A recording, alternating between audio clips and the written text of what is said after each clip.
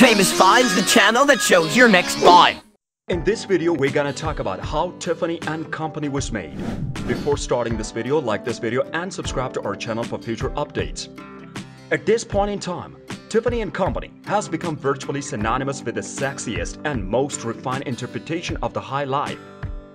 Simply taking in the image of the well-known Robin's Egg blue box with its silky white ribbon is enough to set anyone's imaginations racing with images of diamonds, evening gowns, and dinner parties under chandeliers. When we see that box, we're all Holly Golightly. We stop what we are doing, stare into it while sipping our coffee, and fantasize about living the high life. How exactly did Tiffany & Company become such an iconic brand over the years? It all began in 1837 when Charles Lewis Tiffany, then 25 years old, and his schoolmate John B. Young, also 25 years old, opened a stationery and fancy goods store under the name Tiffany & Young with the assistance of a loan of $1,000 from Tiffany's father via Connecticut Biographical Dictionary, Tiffany & Company History.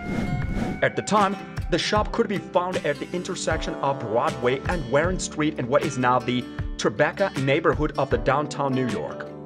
The total amount of money made from sales on the first day was $4.98 via Tiffany & Company timeline.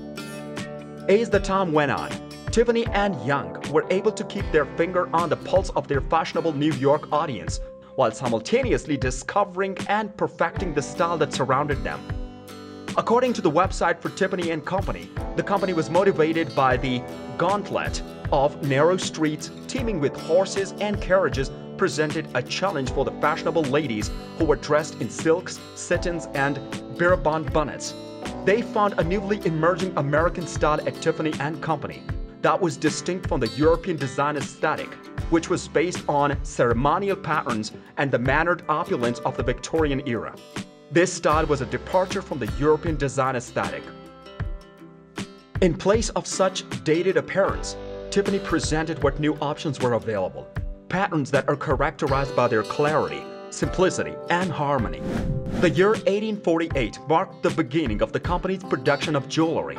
This was done at a time when revolutions in Europe made it possible to purchase precious stones and diamonds from aristocrats in other countries at unusually low prices via laying antiques.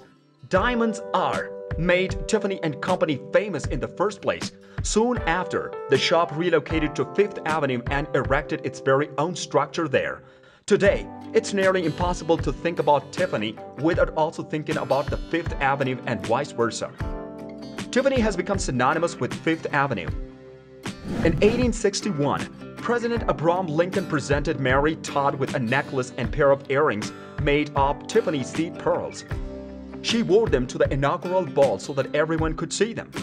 Tiffany & Company won the grand prize for silver craftsmanship in the 1867 World's Fair in Paris, marking the first time that American designers had achieved such a prestigious honor from a foreign jury. This brought the company to the attention of audience all over the world, and it was during this time that Tiffany & Company became known.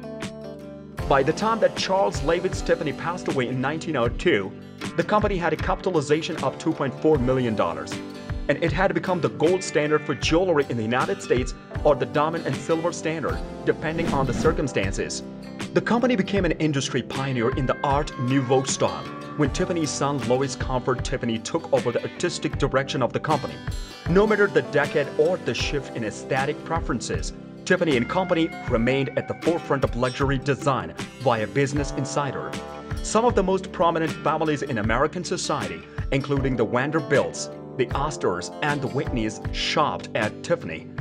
Franklin Delano Roosevelt even bought Eleanor's engagement ring there.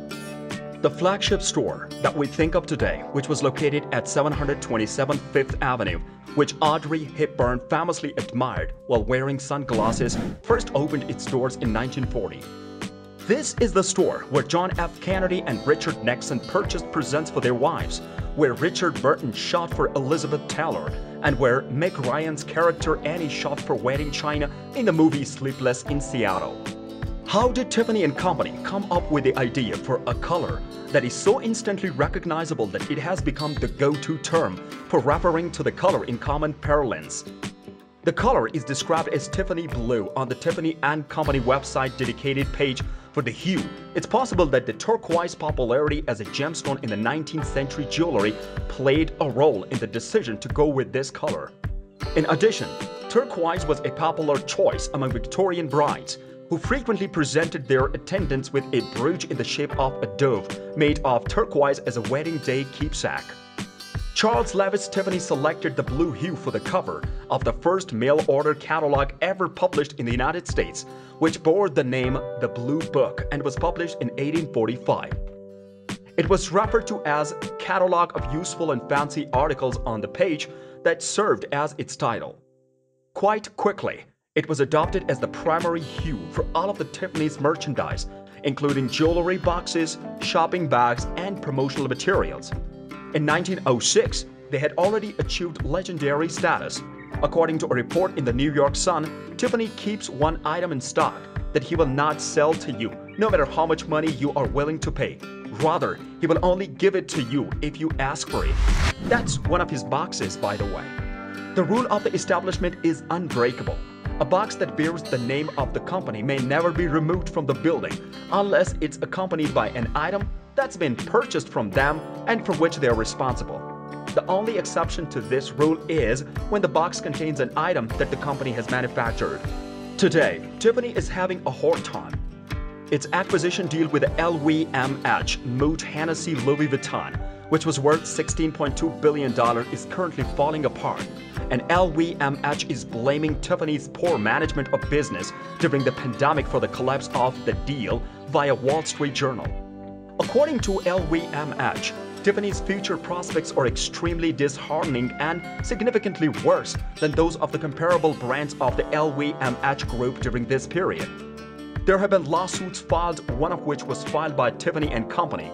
There has been pointing of fingers, and even the French foreign minister has gotten involved via Reuters.